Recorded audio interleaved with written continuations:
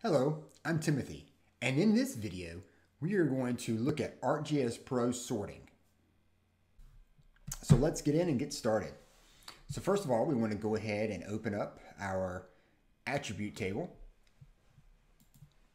I'm going to right click and go straight into attribute table here.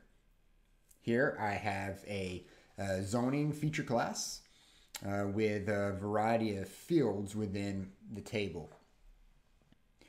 Basic sorting and custom sorting are our options. Basic sorting applies essentially a sort to a single field. For example, if I want to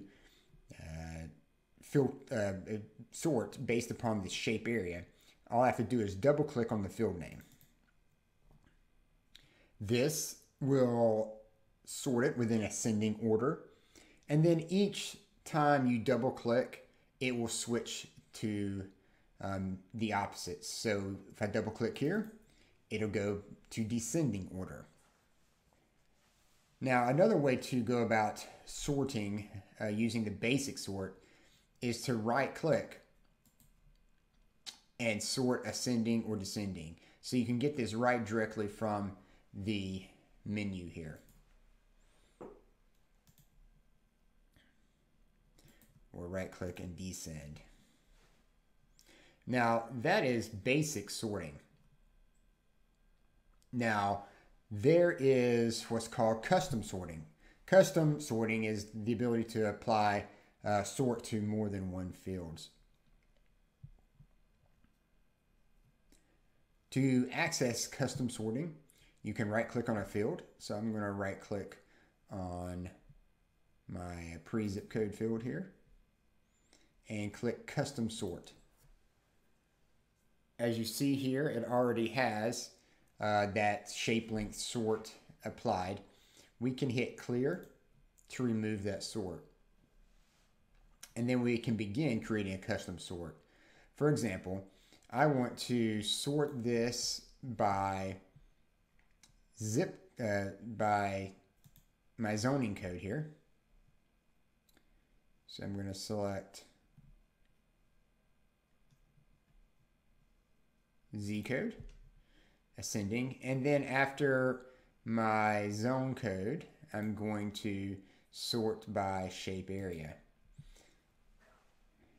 Then click OK. And you'll see here that my zoning code is sorted alphabetically here. And the shape area sorts as well, so you can see it increases from there. Now you can of course apply it to more than two fields. And to remove that sort, right click, go to custom sort and clear. Now that is how you do it through this little dialog window here.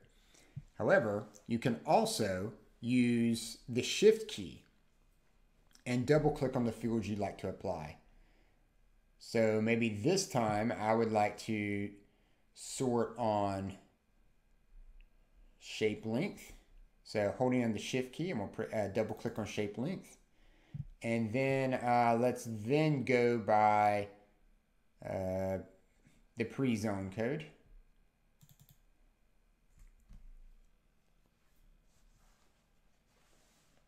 Now if I right click on this and open up the custom sort, you'll see that the custom sort has been applied.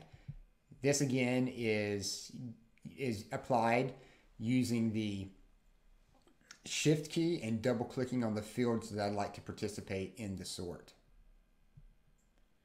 I'm going to clear this out and close this here. I hope this information was helpful. If you'd like to learn more about the attribute table, check out this playlist. Once again, thanks for watching.